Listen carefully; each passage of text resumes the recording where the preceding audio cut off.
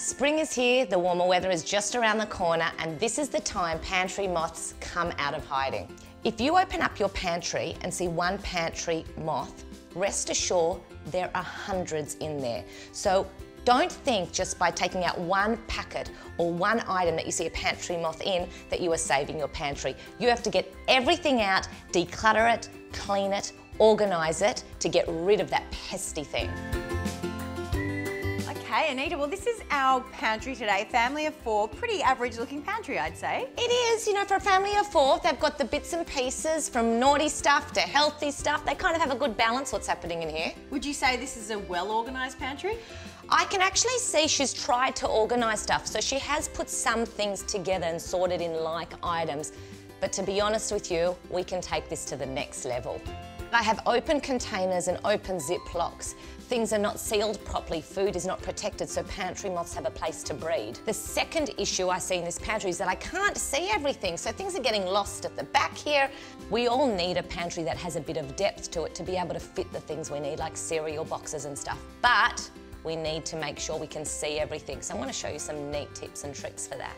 Most pantries these days are being built with drawers. They're quite handy and hold things and you can organise them beautifully. But when they end up like this, really, it's just become a big mess. We're going to put in separators. We need to see exactly what's going on in here.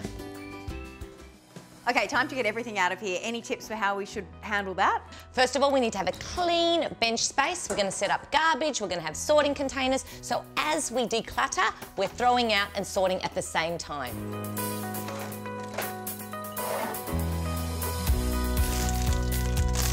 So this is expired and opened. It has to go to the bin. So this mum has tried to organise her drawer, and I see this a lot. So she's used little bits of containers to get some sort of division in here, but she hasn't actually used containers that have leveraged the height of this drawer. So once the crackers or snacks have reached that top level, it's become a jumbled mess. I'm going to organise it that we're using the whole space, height, depth and width.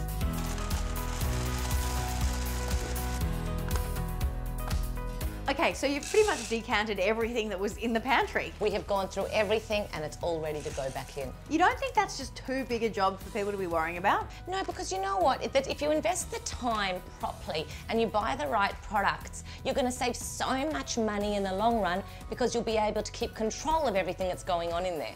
These are flip-tight containers from Howard's Storage World, and they are great because they are clear, they come in all different sizes, but most of all they come with a silicone seal. The best thing about a silicone seal is because silicone doesn't lose its integrity like other seals will. This actually keeps it nice and tight, so as you put the lid on, it then expands the seal to get that great tightness. So it's important that your pantry containers are clear so you can see what's in them, but you still think it's crucial to label them? Yes, because you know what? There's a family living here. So if we want to keep things organised, we want to give everyone an indication of what we've done so they can keep the system in place. These fabulous labels are made by ingoodorder.com.au. Have a good think of what you want your labels to look like.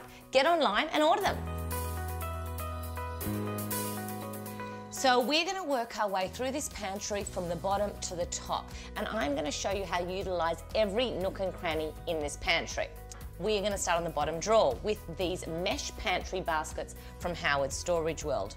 Remember earlier I was saying that we didn't utilise the height in this drawer? Well, now we've got the solution for this. I chose these particular mesh pantry baskets because they fit perfectly in the size and they're also aerated, and we can see exactly what's going to be going on now. These storage solutions are Rosti containers from Howard Storage World. You might think, why have I particularly used this in a drawer? It's because it has the clear lid. So when we're looking down from above, we can see exactly what's going on in here. Most kitchens are now being built with drawers, and they are a great way to store, pantry items. But if you're not storing it properly, you ended up with that mess like we had before.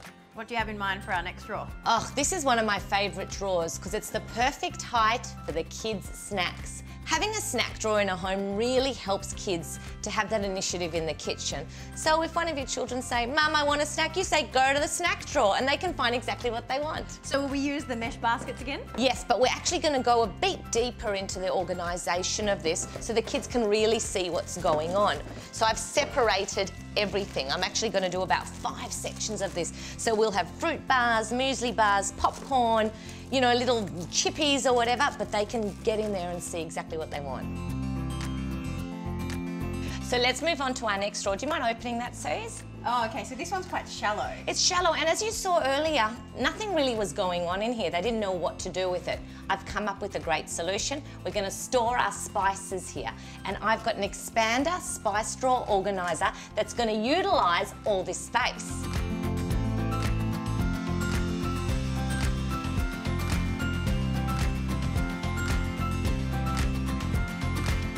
Okay, so now we're on to the first level of the shelving area, and I'm going to use this for cereals. On purpose? Have you chosen that? Definitely on purpose, because I want the kids to be able to get their cereal, make breakfast on their own in the morning.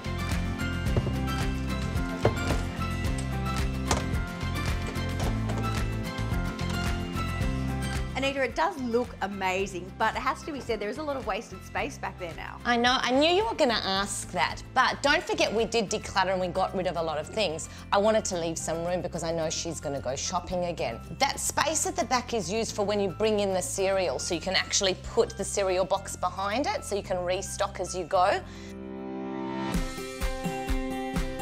So look at this, look how deep it is, and things really get lost behind here. We're going to be using a Made Smart 3-tier shelf organiser from Howard Storage World, so we can utilise the depth and the height. I'm going to use it for the cans, the oils, the vinegars and sauces, all those things that we saw we had 4 or 5 of, expired before. It will never happen again if we organise it properly. So this is our prime real estate. It's for things we use most often, like our cereals, etc., or things daily. Anything above our head are things we use less often, things we use monthly, like baking, stock or party wear.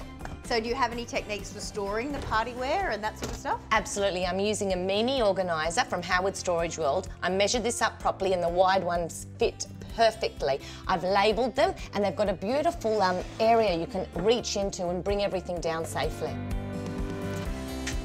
So now look at this. This pantry is completely organised, but not only that, it's ready for spring and a pantry moth won't even set foot in here now.